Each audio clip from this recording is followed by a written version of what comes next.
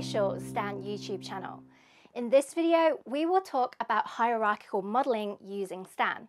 But before we start, don't forget to subscribe to our channel and click the bell to keep notified of the latest videos.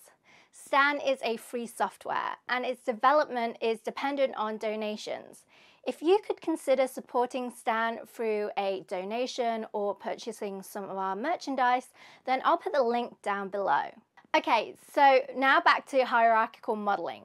An important concept in hierarchical modeling is heterogeneity. So we already discussed heterogeneity in a previous video modeling heteroscedasticity using Rstan, which if you haven't seen yet, I would recommend you check it out. The video is here. Just to recap, heterogeneity is a measure of the variability in your data as opposed to the uniformity of your data, which is known as homogeneity.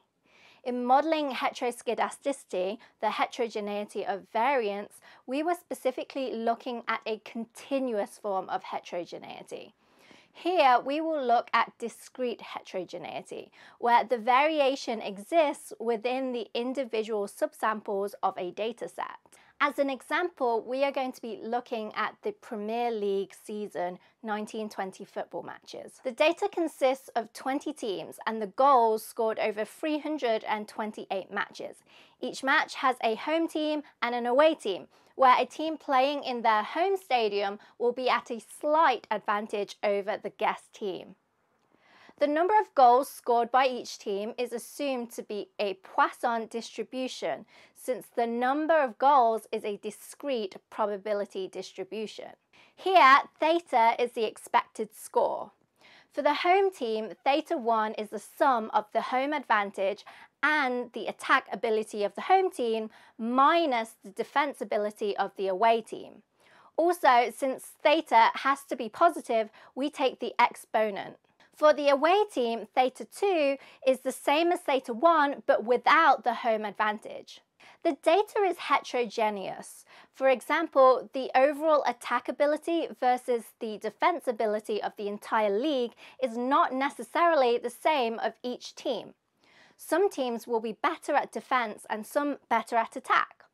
Let's say that we ignore the heterogeneity and assume that all of the teams have the same performance.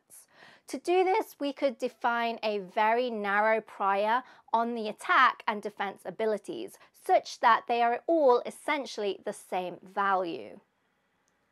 The Rstan model looks like the following. In the data block, we define the number of teams and the number of games.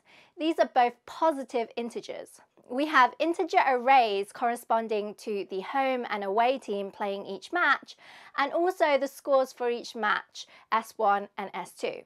These again are positive integers, and lastly, instead of fitting the model to all of the data, we will reserve the last few games to predict the scores. So we need to define the number of games that we will use for prediction and the corresponding home and away teams playing in those games.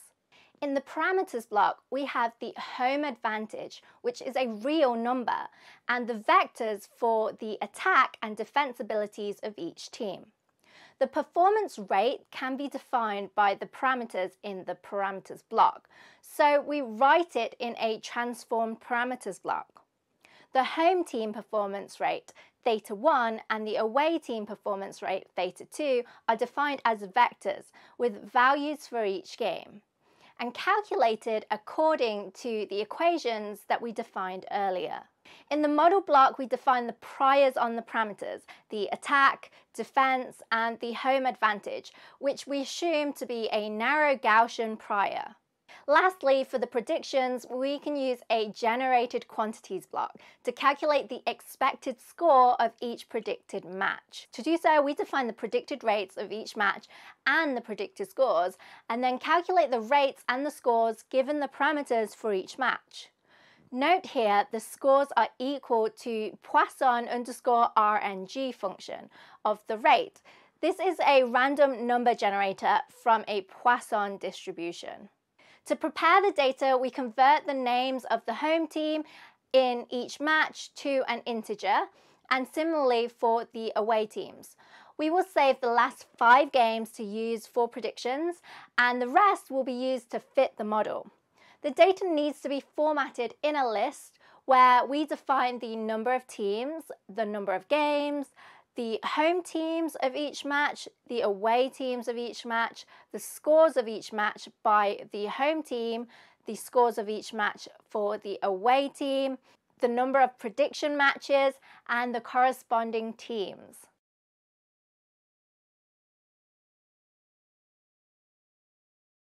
The Rstan model takes just a few minutes to fit.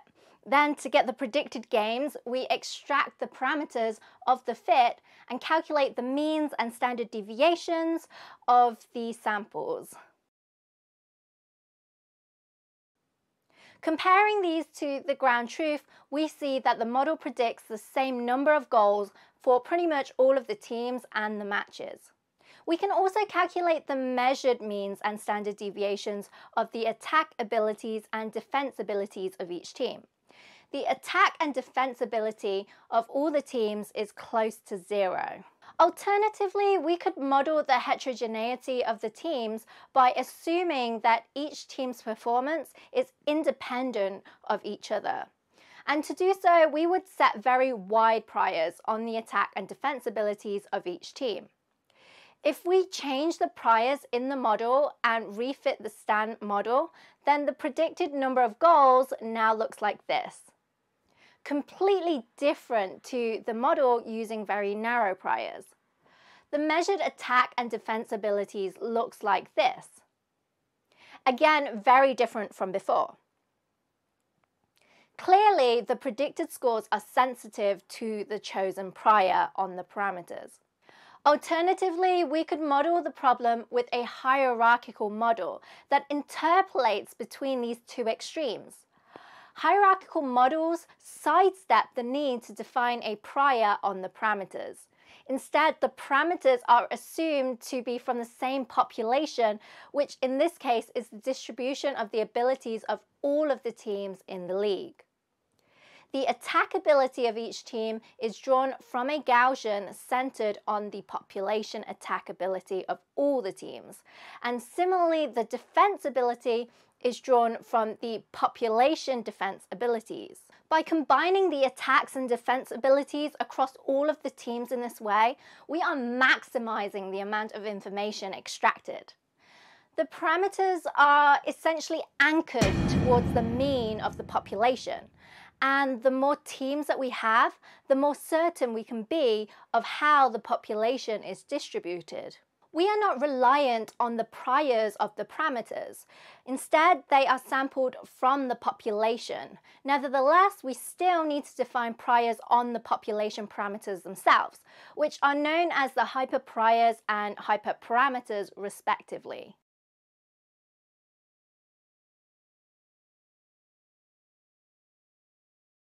Replacing the priors with this hierarchical model allows the parameters to be much more flexible, but also driven by the data.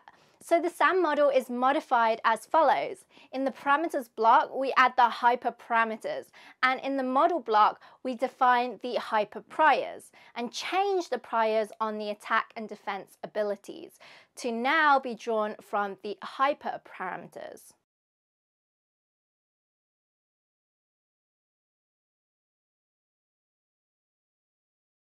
The hierarchical model is less sensitive to priors. Changes to the hyperpriors will not affect the results by much. Have a play with them yourself. Now, if we plot the predicted scores made by the hierarchical model, note how the predictions are pulled towards the expectation of all the games. However, the amount of pooling is determined by the data itself. The predicted attack and defense abilities looks like this.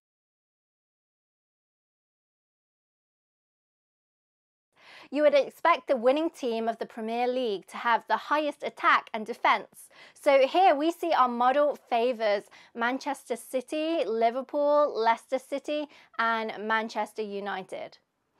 And the worst teams are Norwich City, AFC Bournemouth and Watford with very negative defence and attack abilities. Actually, the Premier League season 1920 is already finished with 380 matches.